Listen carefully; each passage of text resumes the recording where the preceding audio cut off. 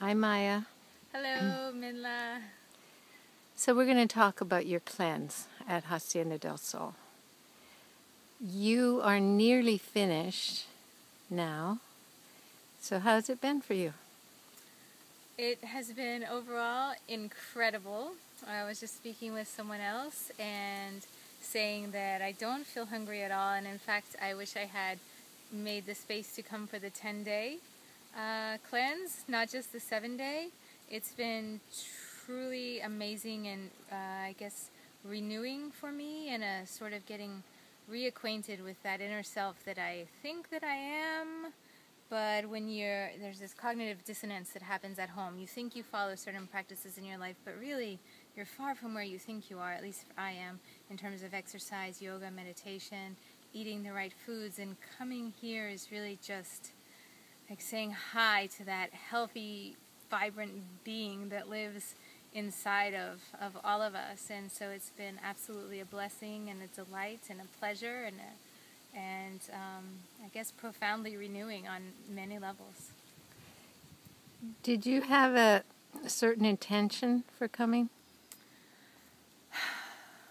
My intention was to cut through the clutter of my life, cut through what my life has become in this typical, maybe American, maybe European, I don't know, typical Western life of being busy, busy, busy all the time. There's always something else to do.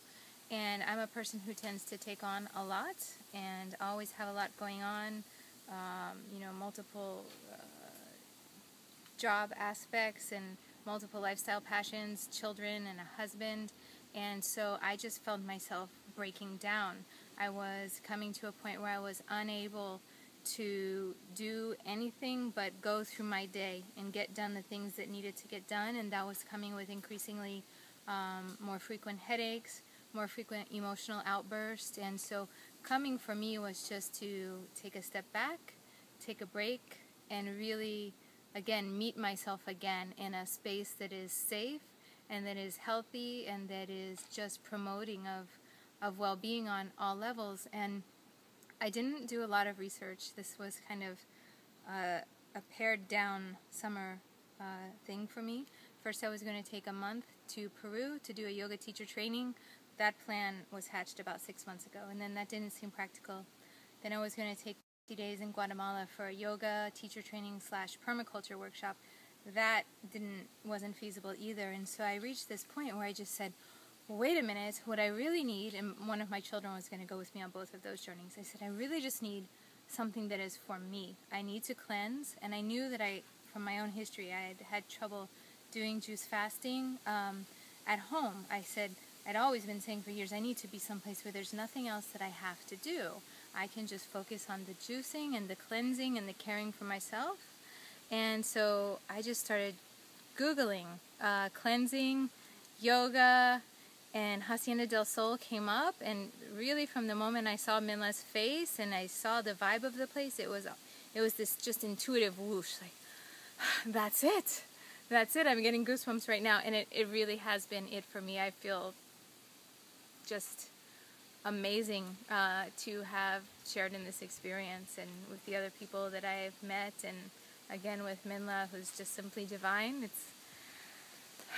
How do you think you can sustain this when you get back to your busy life?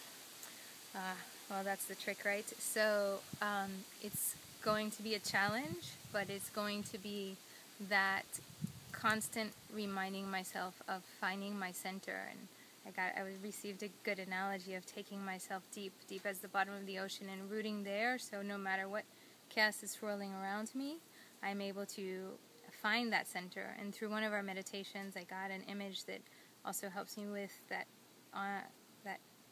chaos, which is this, like, I can be still and I can just have this, and I don't have to take it all in, because we take so much in that we're unaware of, from other people's emotions to energies to words to, who knows, maybe even the Wi-Fi or whatever. We take it all in.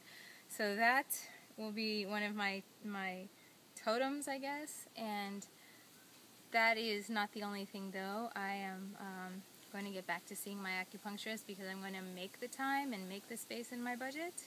They know that it helps, and I'm going to, not just in my mind, think, oh, I'm a healthy eater. I'm such a healthy eater that I moved to start an organic farm.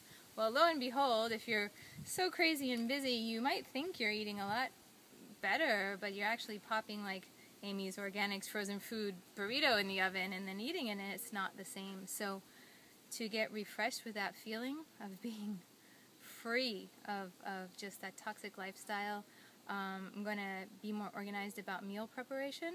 I'm going to make a list once a week about what we need in the house and what we're having for dinner, lunch, and breakfast each night. I'll probably fall off that wagon a bit, but if this house is stocked up, it will be much easier.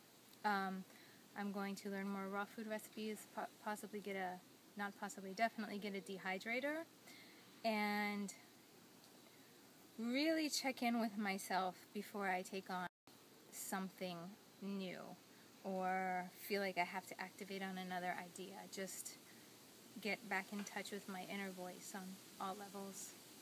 And I think this has reminded me as well, through some of the many wonderful people that I've met here,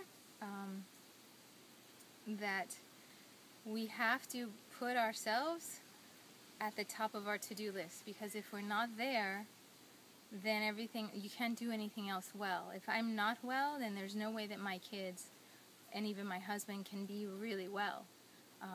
So it's a lifestyle change. It's a lifestyle change. It's not just a healthy diet. There's a lot more to it, hey? Yes. Yeah. Absolutely. Yes. Okay, well, thank you so much. I'm very happy you've been here, and you did your liver cleanse, and you feel better. That's important. I did my liver cleanse, and liver cleanse was very, as was the whole cleansing process. It felt not just cleansing my body, but cleansing old emotional and physical traumas as well. Somehow you access them when you're cleansing, and they come up and you recognize them. And when you recognize them through all these cleansing processes, I think we're able to, at best, we're able to release them. And if we don't have them quite released yet, we're just acknowledging and we're giving them some love, and then we're able to work through them versus thinking, yes, everything's fine, everything's fine. So, okay. yeah. Okay, well, thank you very much. Enjoy, and I hope you come back here again sometime.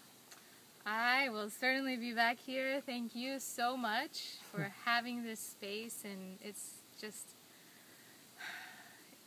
really wonderful.